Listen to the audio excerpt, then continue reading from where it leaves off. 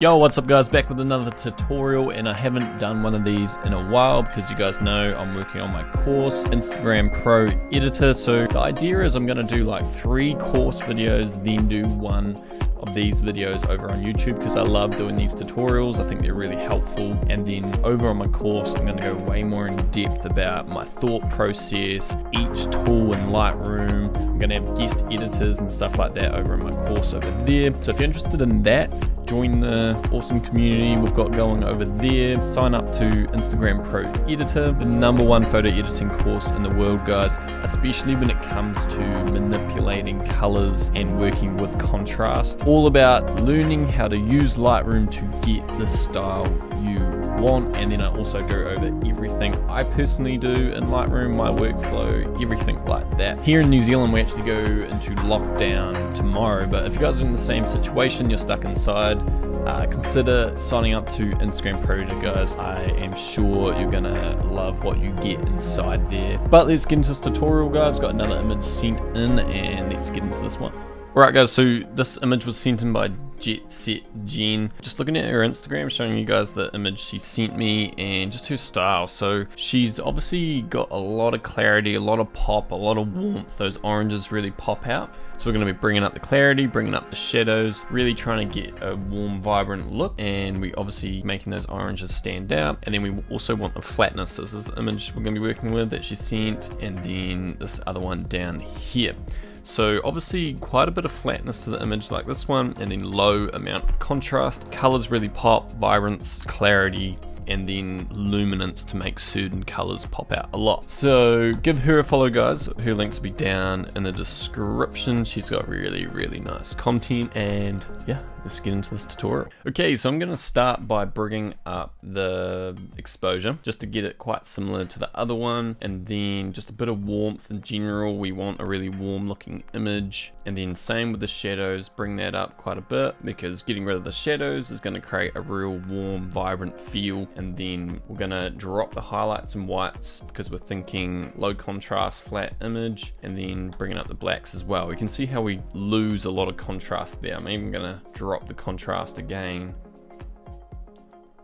Then maybe bring back some highlights, whites, bring back a bit of blacks, shadows.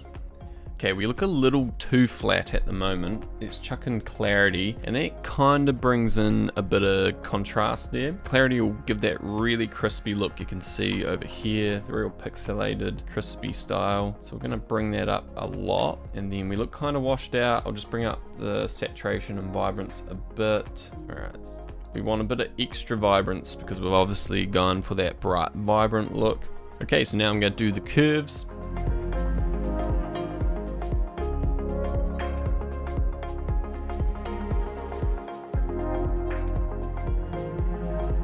And I'm just going to touch up a few things up here again, so maybe highlights. Alright, so the S-curve here, we just want a fade to those blacks. Like, I'm looking over here, and I just don't think those blacks are very black. They got a bit of softness to them. So bring that up there. Drop the whites a bit because we want just a bit of flatness to the image.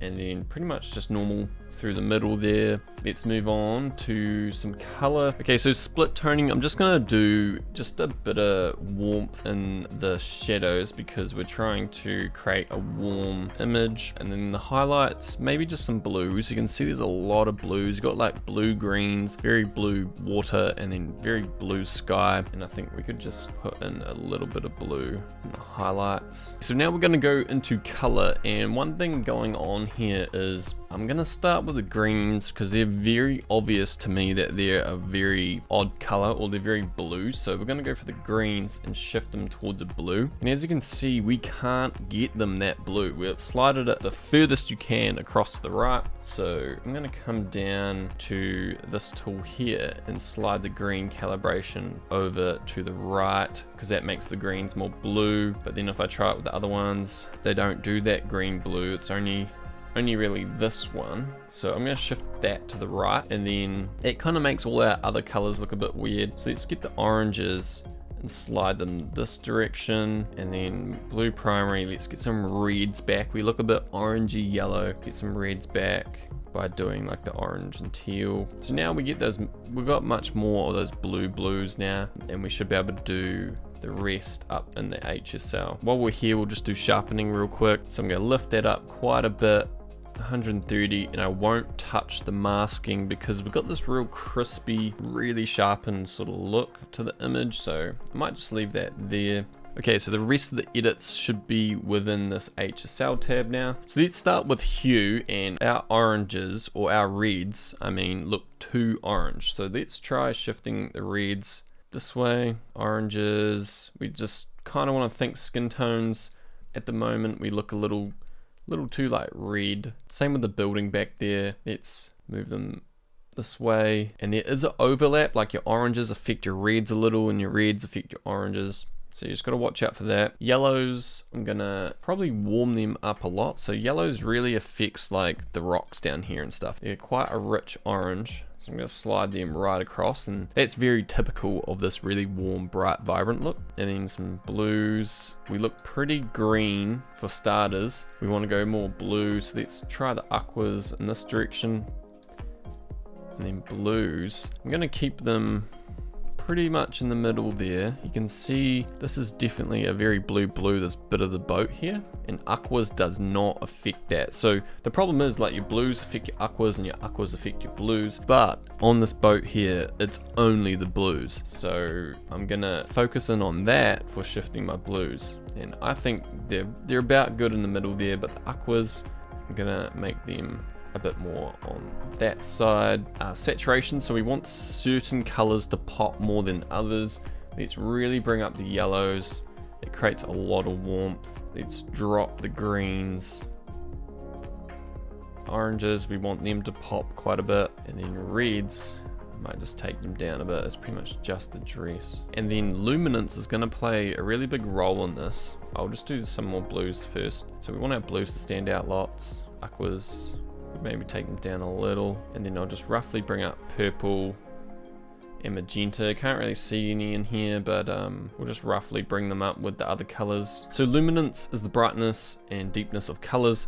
I'm gonna drop the red luminance because I think there's a real deepness to those reds, and that's very typical of this kind of style as well. Really brings out skin tones and brings in a bit more contrast, just like a little bit more contrast. Oranges do the same, so we're gonna deepen. So that creates very rich skin tones. And then I'm gonna really make the image pop by bringing up the luminance of the yellows. So brightness of the yellows, greens.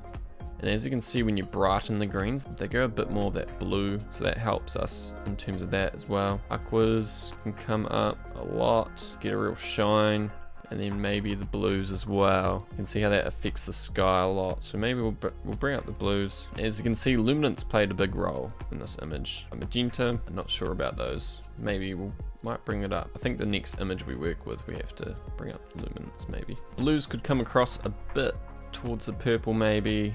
Just a tiny bit. Up the aquas a bit more. Maybe up the oranges a bit more. The saturation of the oranges to make skin tones pop out. And then you would also probably want to do some brushing to bring out skin tones and stuff like that. Okay, so I think that one looks pretty good. What I'll do is, you could make this into a preset, but I'll just, same thing as making a preset, copy. I'll grab pretty much everything, not brushes, copy, and we've got another image of hers. Okay, so over on this image, we're just gonna right click, paste, settings, and we look pretty good. We've got kind of the same style going on, but let's get into making it look a bit more like this one. So what I need to do is lower the exposure, and then we want sunset tones, so we look very blue. Let's warm it up more. And then we want those purples coming in. We look a bit green, so purple sort of works with sunset as well. Whites could come down, we want a bit more flatness. And then blacks, maybe bring down the clarity. This one looks a bit extra smooth, so I might drop that. I'm going to bring up the saturation. Then I might come down to HSL, see what's going on down here. What I'll do is just bring down our oranges a bit. So we've got a lot of aquas in the water here. Let's bring them down a bit. They're a bit too powerful. Let's go with that. Yeah, I think our purples and magentas look good. You can see how that really brings out the colors there. Hers look a bit faded. Maybe the luminance of those need to come up. Okay, so as you can see, the sky is very different. It's probably Photoshopped in, but we'll just very quickly see if we get something similar. You can see the edges there. So what you can do, I've already placed the filters for this tutorial. So I just got a little circle on top of the sun. Our one was a bit too small. Let's bring up the exposure and then really bring up the warmth. Can't really see what's going on at the moment, but I'll show you. And then a bit of purple, and let's go with saturation. And then you want your feathering to be pretty low for this. And bang, we've got a sun there. It's not perfect, but it's a lot bigger than before. So if I just grab this and delete it, delete, you can see how small it is. Command Z, bring that back. It's a lot bigger there. So you could add more warmth into it somehow as well to make it more orange. And then we just want to add more color into the sky. So we've got this big filter up top. Let's click on that. And what we want to do is just crank up the warmth, purple as well, so it's going to help bring the oranges. We want to keep the sky quite smooth. You can see how it bends the colors not very nicely. And then sharpness to keep the smoothness, up the noise, up the moire, up the defringing. They'll try to keep the sky very smooth. And you can, as you can see, it's affecting the building a bit too much. So if you just go brush and go erase, you can paint away it affecting the buildings. I've already done it a bit, but that's how you brush away. So if I press O, you can see where it's affecting. I just don't want it to affect those buildings as much as it is. Okay, so that's good. And then just maybe another one here, just above the sun, so we can add a bit of extra warmth to that area, because that's right above the sun. And then maybe even drop the exposure. It looks a bit bright there. I'll just do this really quickly. Like, she's photoshopped in a whole new sky, but I'll just show you how to get a little bit extra out of it. Okay, that looks good. So we have a brush up here in the sky. If we turn that on, that's where it's affecting. So we could add in a bit more warmth to that area as well by using a brush, but I might just leave that. I think it looks fine. But what we want to do is add a lot of contrast and pop, and for our subject just to look a little more standing out of the image. So what we've got is a brush here over the top of our subject. That's by pressing O, I can see where it's affecting. Just a little bit of brightness, and then contrast, and then some clarity. That's going to help our subject stand out a bit. And I'm pretty happy with that. It's pretty similar. Alright guys, that wraps up that tutorial. So as always guys, go down into the description, give her a follow, give myself a follow on Instagram as well. Instagram likes are gone, so please leave a comment on my photos. I'm trying to keep every photo above 30 comments at the least now. I don't post too much. That's because I'm honestly just working on my course so much. I had all these travel plans booked and planned to get awesome content, and then use that content in my course and here on YouTube to help teach you guys, but that all got cancelled. So now I'm just really knuckling down, getting this course finished, and then once all this coronavirus stuff blows over, I'll be able to go travel and way more travel content. But right now, smashing out the tutorials. So if you guys are interested in Instagram Pro Editor, go down into the description, check it out on my website, and I have a free lesson for you guys. So all you have to do is enter your email there. Everything you guys need to know is down there. This is going to be good, locking down, getting heaps of work done. Let me know how you guys have been affected by this down in the comments. If you guys are in lockdown, what countries you're in and stuff like that. Also, comment down below who you guys want to see tutorials on, so I can go reach out to them on Instagram, ask them to send in a photo, and then do a tutorial like this on them as well. So yeah, check out the presets guys, check out the Luts if you're interested in Luts. Leave a comment, like, and subscribe. Go follow me on Instagram. That's all guys. Catch you in the next one.